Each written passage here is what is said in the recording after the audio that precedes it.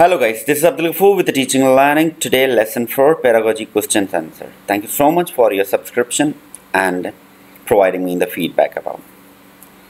As I mentioned that your subscription and your feedback is my motivation. So keep subscribing the Teaching and Learning that I can provide you the suitable information, questions and answer about the pedagogy test.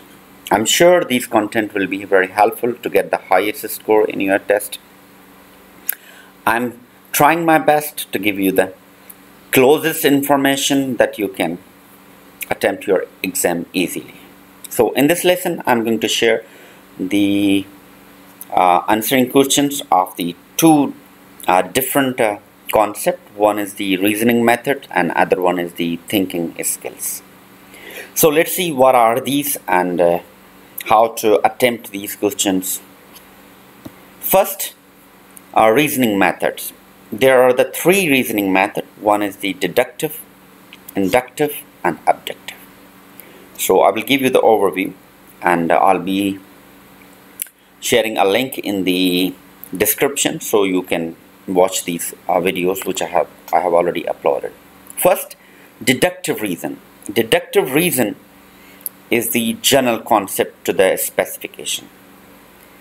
So it works into the practical life, it works into the lab, it works into the experiments that we have to prove. So if we're going to prove something, that we have to go through the process, through examination, through the observations. So these three methods are going to help us to prove something, but in a different way.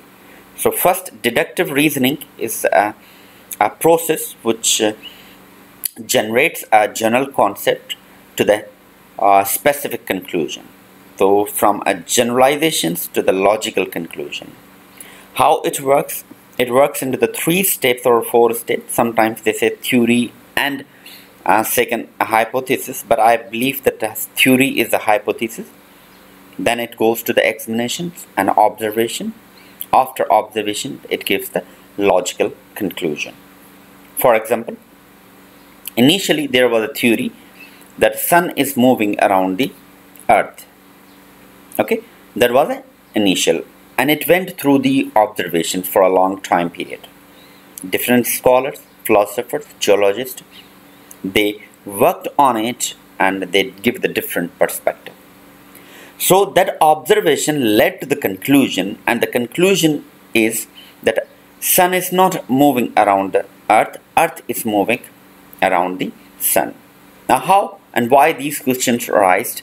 It's because of the changes in the day-night, equinoxes and tiltation of the earth, which rose several questions in philosophers' mind, and they proved through the deductive process of it.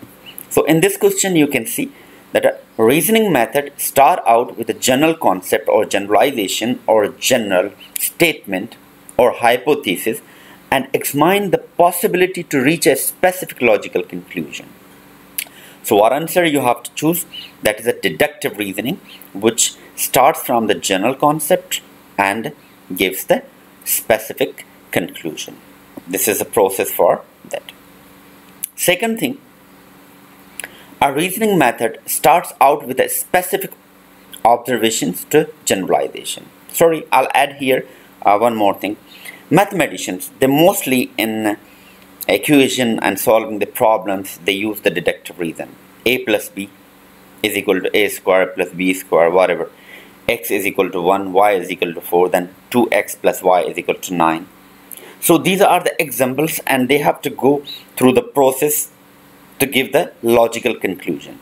So the answer or the logical proof at the end of the process or end of the solution of the problem, it is a specific conclusion, and it went through the general concept, which was the formula. So all the mathematicians, they use the deductive reasoning to prove the general concept into the logical conclusion. Another one, a reasoning method start out with a specific observations to generalization. That is the inductive reason, from a specific observation to general concept. Has 3 steps again. Specific means from conclusion this conclusion observed again, examined, and gives the generalization or gives the theories. Then they write the theory. For example, historian, geographer, geologist, they all collect the evidences, primary sources, okay, skeletons, excavations, and fossils, and all these things. It already proved once you found, okay, but then it goes the reverse process. They examine all these primary evidences and give the possible theory about that. I will not say the possible, and they changed into the theory.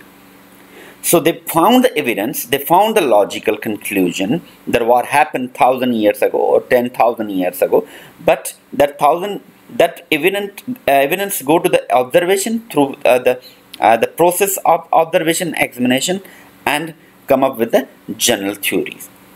This is the induction process. The third one, I didn't mention any question about that, but I am giving you the example for that. The one is abductive. It's an incomplete process. It has it can give you the possible explanation, but it don't have, the logical answer, or it has, For example, doctor. Ever you visited the doctor? Doctor, after the diagnosis, many things, okay, it will not stick on a certain point, this is the main, but they will give you the possible explanation, the most closest, that what is happening in your body, what has been diagnosed. It has been diagnosed, they will not give you the reasons. The reasons will not be specific. It will be closest. They will be using, it can be might of this, it can be might of this. So this process, mostly doctors, they use, the incomplete process, incomplete observation, and they will give you the possible explanation, a set of explanations, okay, in order to satisfy you. That's called the abductive reason. Now we'll move to the another part of this answering question, the modes of thinking.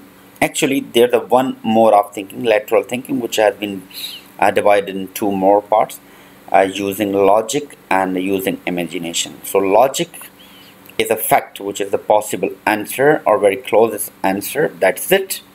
And the imagination gives you the multiple answer with the multiple creative solutions. So this is, so think out of the box both, so the divergent thinking and the convergent thinking. Let's see the divergent thinking first. In this question, you can see here, which one of the following thinking skills enables students to think creatively? Which one? Creatively, and provide the possible solutions. Sorry, I have to write the solutions to the problems. Now, this one is the divergent thinking. Okay? Gives the possible solution and multiple solution when I give this one. Ideas, okay? If you put the question, that question in divergent thinking, they will give you the multiple answers, multiple. For example, using of the bottle, okay. So if you ask, okay, if you assigned a project in your classroom, so if there are 30 students in your classroom, you will be getting the 30 possible designs from your students. So this is the creative imaginations and ideas, and that sticks or come up with the through divergent thinking skills. If you have assigned any assignment, okay, you will be getting the multiple possible solutions from the students, okay, in a different format. If you ask the students to prepare the PowerPoint, they will be giving you the multiple designs of the PowerPoint with the possible solution and the information. If you ask the students to design a robotic, they will give you the different types of the robotic for the different fields and for use and for what these will be used, okay. So these are the divergent thinking, which is enforcing students to give you the possible solution for the one question. One more thing, the divergent thinking skills starts with a process, like questions with the how, why. It gives you the process that how it starts. It linked with the cognitive abilities, both are definitely, but it encourage, it enforce, it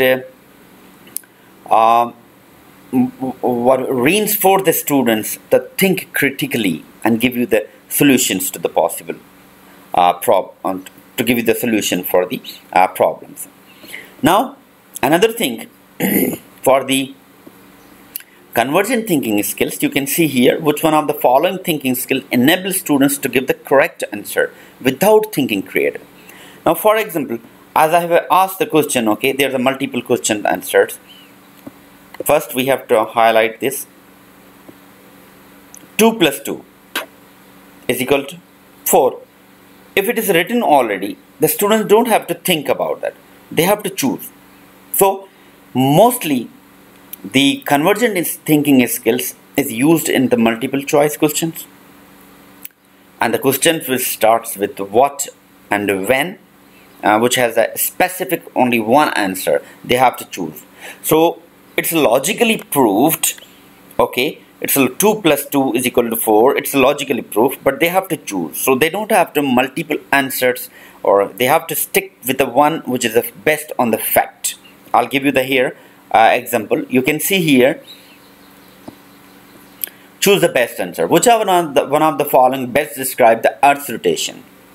That Earth move around the Sun. This is logically proved. Is there multiple ideas here? No. What have to do? They have to stick with the one question to provide the possible answer. So this mostly used in the MCQs questions and the closed questions. However, the divergent thinking skills is mostly based on to the process and the what else we open-ended questions. So in convergent we don't have to think more, we have to just give to the possible and the fake fact about that.